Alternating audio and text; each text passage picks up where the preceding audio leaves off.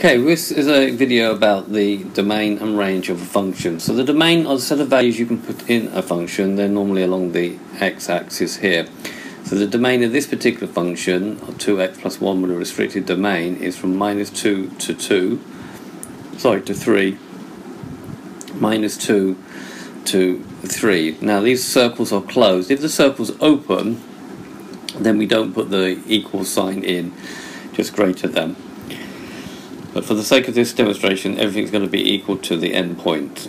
So the domain is the red one here. Now the set of values you get out are the blue ones here. So the set of values we get are from -3 to 7. So anything between -3 and 7.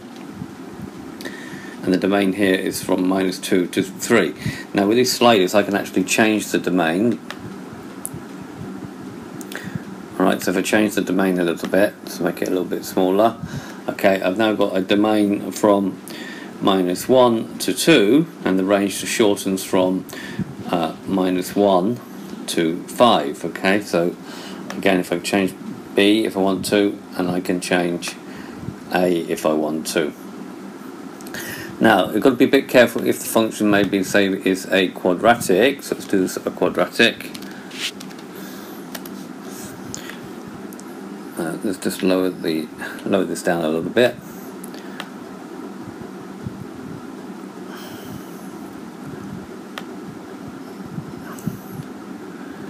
I need to lower that up a little bit. Okay, right, in this case I've got the function f of x is equal to x squared. Now the domain here will be from -2 to 3, however the range will be only from 0 to 9. It doesn't actually, it's not like 4 to 9. The domain in this one is going to be from 0 to 9.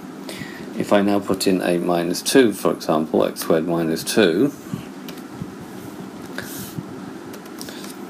okay, the domain from if the domain is from -2 to 3, then the range is going to be from the lowest point here, -2, to the maximum point here of 7. Okay, so you just need to be very careful when you've sort of got a bit of a quadratic. If we move B, for example, alright, now look, B is now at this point here. So B, the range, the domain, sorry, is from -2 to 1.5. However, the range is going to be from -2 to 2. And if I can do the other way around, okay, here we got from -3 to 1.5, but the range is going to be from -2 to 7. And I can move this around here if you wanted to. So now I've got a domain from -3 to -1, so these are called restricted domains, and the range will go from -1 to 7. We've got to just be careful if we got a minimum point.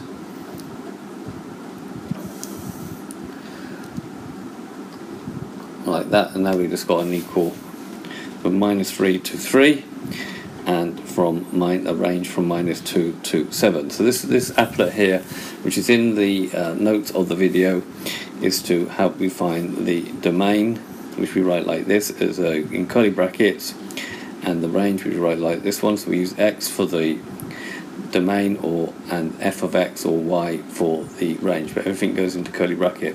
And what we're saying is that we can put in any number between -3 and 3, and any number from -2 from 7, including the endpoints, will be included. If the endpoint is an open circle, then we just don't put the equal sign in. Okay, so there's been a video to show you about the domain and range from a graph. Thank you for watching.